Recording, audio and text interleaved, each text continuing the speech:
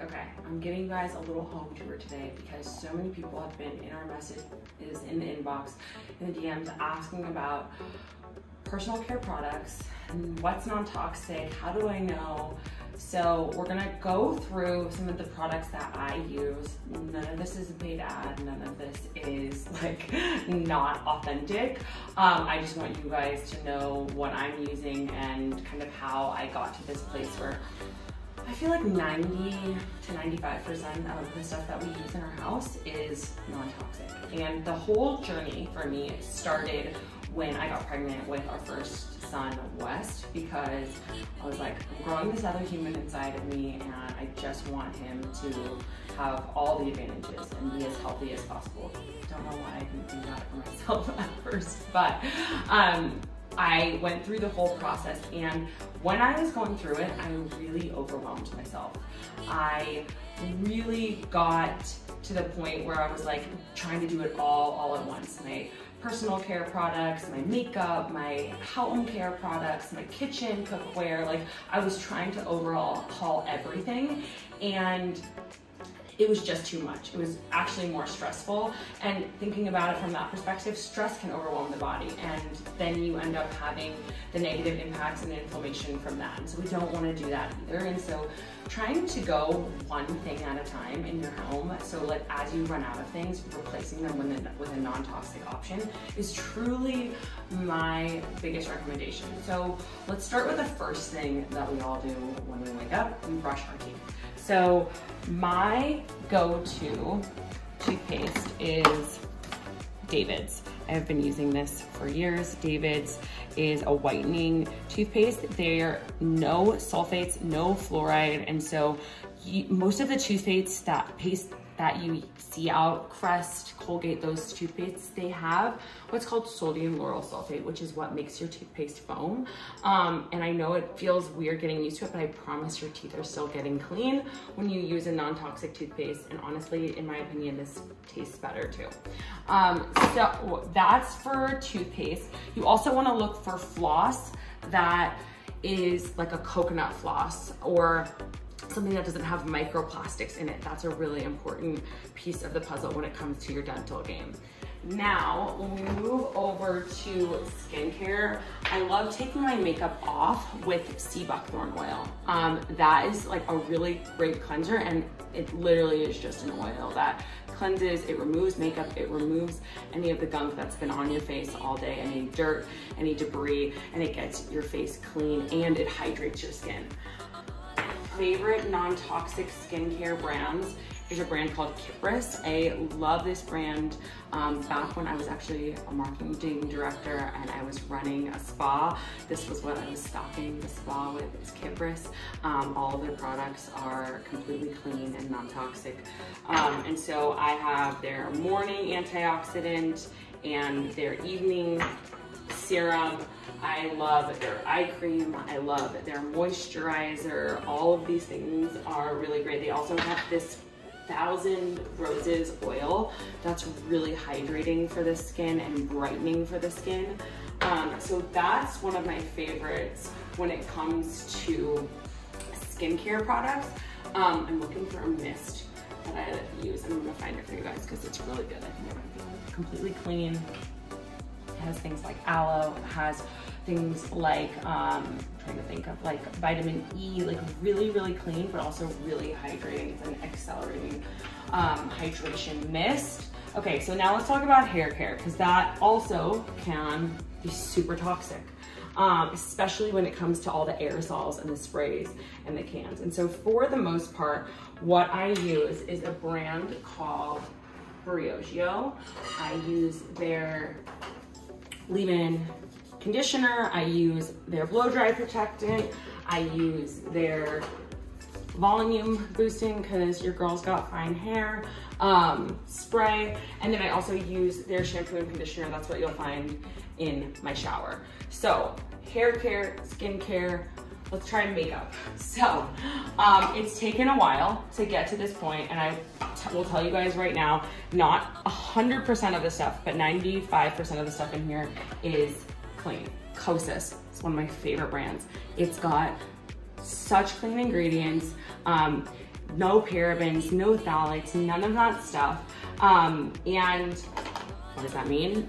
The shelf life is shorter, but I'm okay with that because I'm getting a new bottle of foundation typically every 3 months. I'm not letting it sit around in my drawer for years. And so the concealer and the foundation, that's what I use. Say is also a really, really great brand.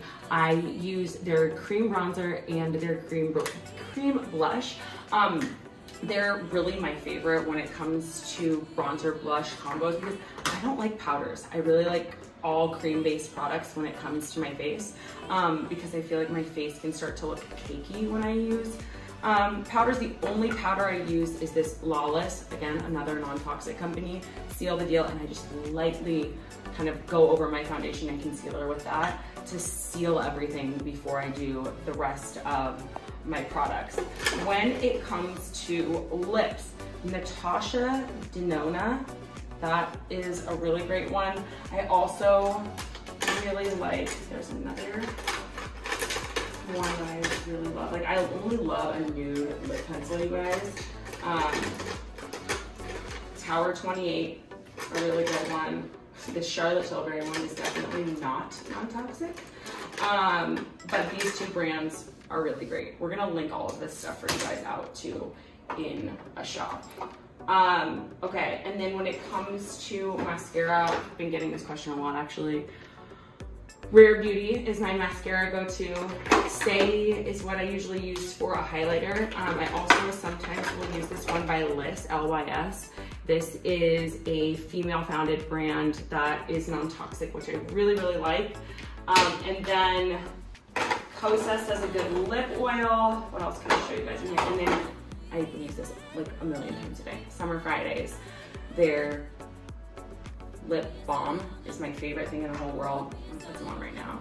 And again, a really good, clean beauty brand. Now, one of the things that you guys will find when you're looking at products, whether they're your home care products, so things that you're spraying on your counters, or beauty products, lotions, is fragrance.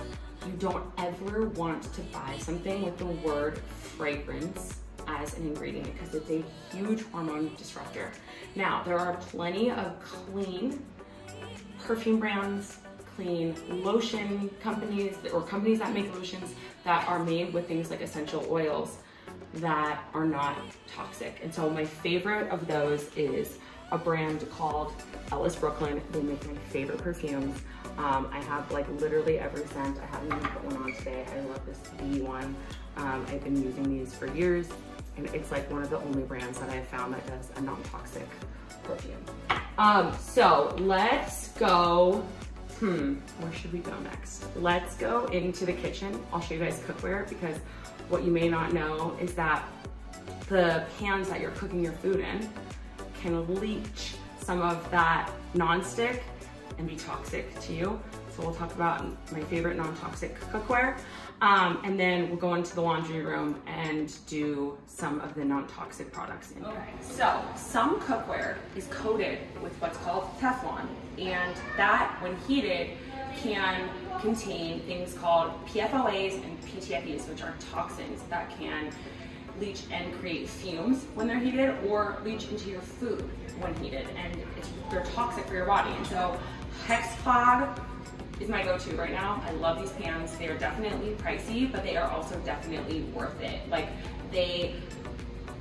nothing sticks to these pans, nothing, but there's no toxins, there's no Teflon or anything like that that's leaching into our food.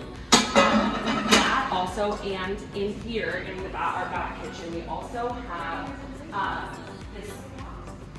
these big pot cookers by Caraway. And I use these when I'm like cooking the dog's rice, or I'm cooking like a big stew or something. And so Caraway is also non-toxic, all of the pots and pans. When you are cleaning your fruits and vegetables too, let's talk about food. There's a lot of them, especially if they're not organic, are spraying all of these pesticides and herbicides. And so we want to make sure that we're cleaning our food. I like to rinse mine in white vinegar. or get a non-toxic cleaning solution to rinse your fruits and vegetables, so that way you're not consuming any of that. And if you think about even eating organic, a lot of those pesticides and things spray over from the non-organic farm. And so you still, even if you're buying organic, want to make sure you're really washing your fruits and vegetables well. Generally for you guys that I want you to think about when you're thinking about removing and eliminating toxins. One is just read the labels. And if there are things on there that you can't pronounce or that are not recognizable, you're probably gonna wanna stay away from it. You can also use things like the Dirty app to scan barcodes and see, is this clean? Is this dirty? The Environmental Working Group, or the EWG, also has a really great website with a really huge database, so you can look things up and see, is this clean? Is this not? Do I want to replace this? What is this on a scale of 1 to 10 in terms of how good of a product it is? The next thing is you really want to start to reduce and eliminate plastics from your life. So if you are packing your lunch in plastic, if you are getting takeout and it comes in plastic and you're heating that in your microwave, if you're drinking out of plastic water bottles, all of those things are leaching chemicals, estrogen-like chemicals that are coming into your body, BPAs, that are disrupting your hormones on a micro level, and it is adding up over time, building a toxic load. So get rid of plastics wherever you can. Drink from stainless steel. Carry your lunch in a stainless steel container. Try to really do as much as you can in terms of eliminating plastics out of your life.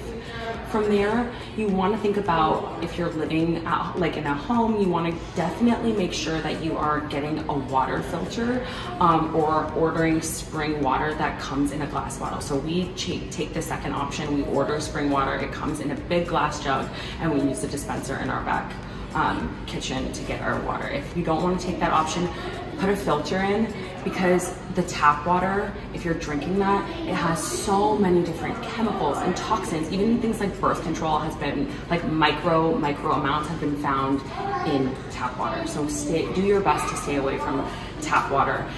I like to live my life like I am in a constant state of detox, eating like 5 to 10 different vegetables every single day, and vegetables and fruits. So getting a good amount of fiber, like 35 grams of fiber, constantly detoxing. I like to use the sauna. I move my body every day. So I think about how I can assist my body in detoxing all the time, so I'm not building up that toxic load. So I hope that this video was helpful. It gave you a few brands that you can really use and things that you can, bring into your life one at a time. And I hope that it also gave you some good general tips in terms of thinking about removing, eliminating toxins and endocrine disruptors, things that disrupt your hormones, especially if you're using them on a daily basis. If you like this video, give us a thumbs up and follow us on YouTube, and I will see you next week.